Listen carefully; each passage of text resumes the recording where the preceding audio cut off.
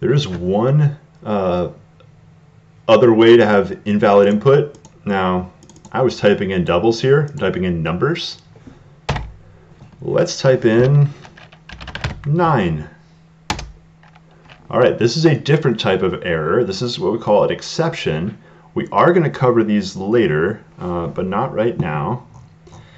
And just for right now, this is, you can tell right here, it comes from the scanner. It's an issue with scanner. And all we're going to do is just read the first line right here. Now there is a way to prevent this from showing up. You can check before we actually try to grab the next double, do another if statement, and we're going to use the scanner object, which is called in. So I'm going to type in dot. This gives you all the methods that the scanner has, and there's a has next, and we're trying to grab a double. Why can't it? There it is, has next double. So, and I'll put the not in front. All right, if it does not have next double,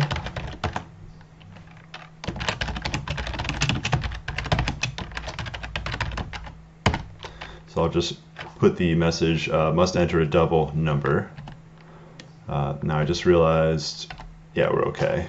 If, all right, so let's run this. Oh no, what happened? Well, enter a number. I put in 9. Clearly, it's not a double. So it did print this right here. But what happened after the print? Well, it just went right back and tried to convert the double. So what we need to do is start the else statement and wrap all this inside of an else statement. Do an Alt-Shift-F to tab this over. So now all of this only runs if we do have a next double. Enter a number, 9.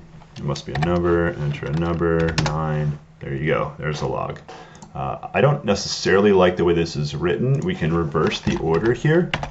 If has next double, now I'm going to take this, Alt-Shift down, and I'm going to take all this, Alt-Shift up.